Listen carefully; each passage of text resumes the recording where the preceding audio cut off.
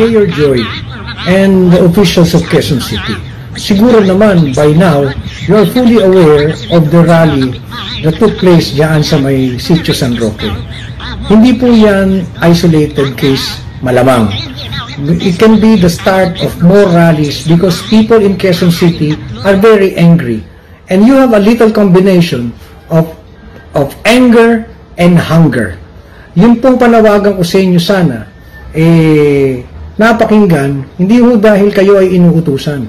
Pero yun naman yung sensible na mga hakbang Apparently, ang ginawa nyo ng pong hakbang, tumigil kayo ng kakapag-camera at ang katangi-tangi ninyong hakbang na ginawa para maibsan ang galit ng mga taga Quezon City ay sinabi nyo na bukas na ang crematorium. I-translate po natin yan sa dating sa tao na inyong pinamumunuan. Ang ibig sabihin yan, hinahandaan nyo po na maging okay yung kamatayan nila. Di po ba? Yun naman ho, 1 + 1 = 2 lang yun Isa lang po ang rekomendasyon na dapat natin gawin ngayon. Itodo nyo yung pagkain o kakainin nila.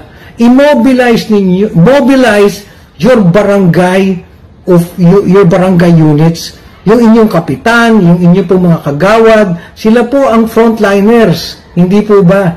Pangalawa, meron pong programa, yung DOLE, may programa ngayon ng DSWD, manguna na kayo sa kakapaliwanag, manguna na kayo sa kakaikot na meron tayong ibibigay sa kanila. Bakit? Kasi nga ho, galit sila. Ang dali naman pong intindihin ng galit. Kung isang tao nga magagalit, nakakatakot na Ang laki ng Quezon City, ang daming tao, at tandaan nyo, diyan sa San Roque, sa may Agham, matatapang ang tao diyan. Alam nyo naman po yun. Diyan din nagsimula yung isang kaso ng hinuli yung nagpapadyak. Hindi ho natapos ang usapan diyan. Yun sana, kumbaga specifically, hinanap natin at binigyan nyo na ng ayuda from DOLE o kahit abutan nyo na, abonohan nyo na. Sus Mariosep naman, ano pa ho bang inaantay nyo? Okay, 2 senaryo. Ang pwede nyo kasing sinasabi, mamaya, babalikan ko yung sinagot nyo. Okay, dito sa rally na nangyari, 2 ang maaaring senaryo. Una, ito ay totoo. Totoong rally ito. Nagtipon-tipon yung mga tao dahil galit at gutom. Okay? So, ano sasabihin natin? Matigas ang ulo nila? Sa pagkakataong ito, ang matigas ang ulo ho kayo. Kayo mga opisyalis. Kasi ito gutom. Ang taong gutom at galit, pabawas ng pabawas ang tamang takbo ng pag-iisip. Hindi na po yan kailangang ipaliwanag Hindi ba? Ang gutom, mainitin ang ulo. Ito pang krisis na ganito, ang simple niyan Itudo nyo, ilabas nyo ang kanilang kakainin. Kung yan po ay may kinakain, yan po ay binigyan, ramdam nila ang pagmamahal nyo. Pangalawa, hindi sila lalabas kasi nga, busog sila.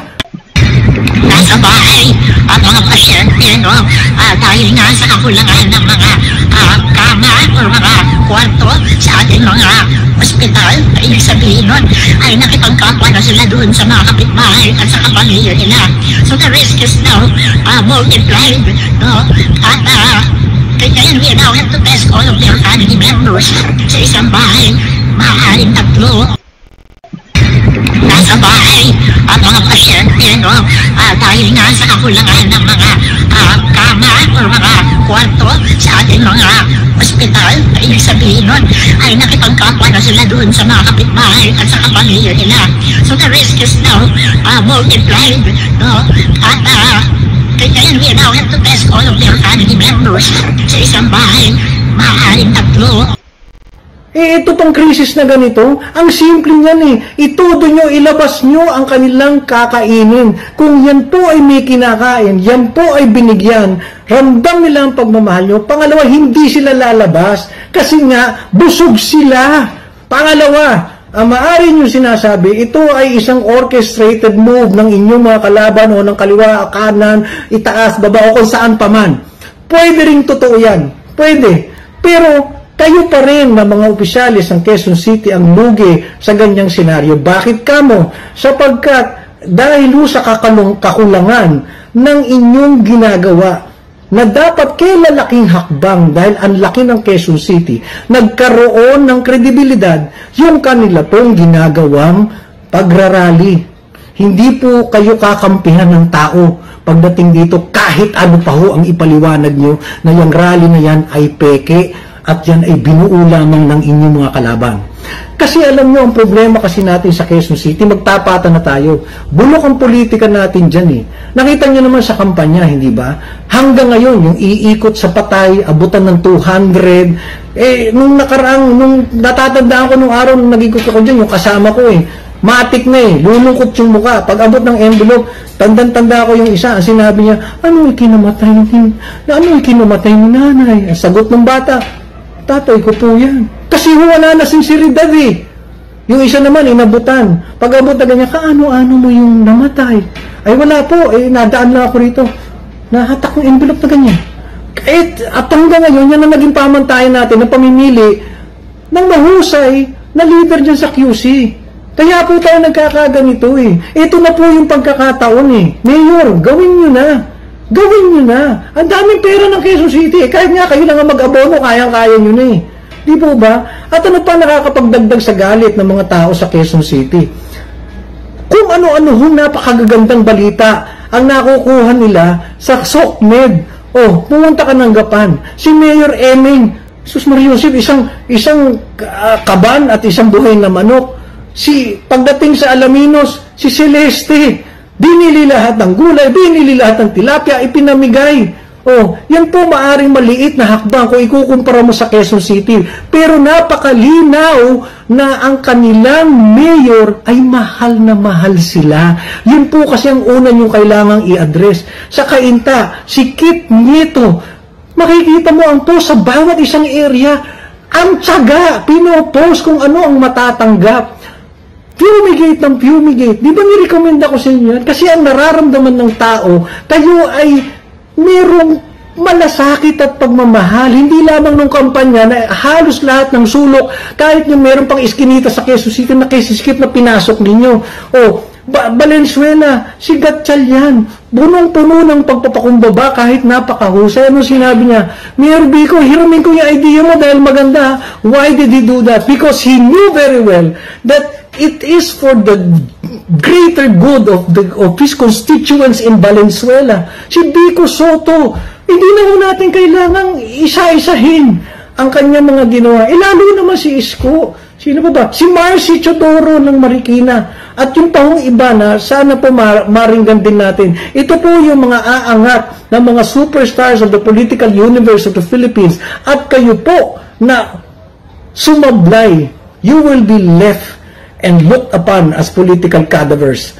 Tandaan nyo po. At lahat po ng ospital, halos, na pinoproblema na nasa Quezon City po. Minsan di ho tayo nakabalita na kumilos kayo na binigyan yung mga PPEs, yung mga yan. All the resources are with you. Ano ho ba ang inaantay ninyo? Ano po ang nagpapabagal sa inyo? 1+1 lang ito. Pakilusin nyo ang mga barangay ninyo. They are the frontliners of this government and you are the shepherd. You are the leader of this lungsod. Sabihan niyo po yan. Nakaubang lang lahat ang pwede nating ibigay sa constituents ng Quezon City. Huwag niyo na pong antayin na magkasabay-sabay na mag-rally ang mga tao sa lungsod ng Quezon City. I still wish you luck. Please, move. Malaking hakbang, Mayor Joy.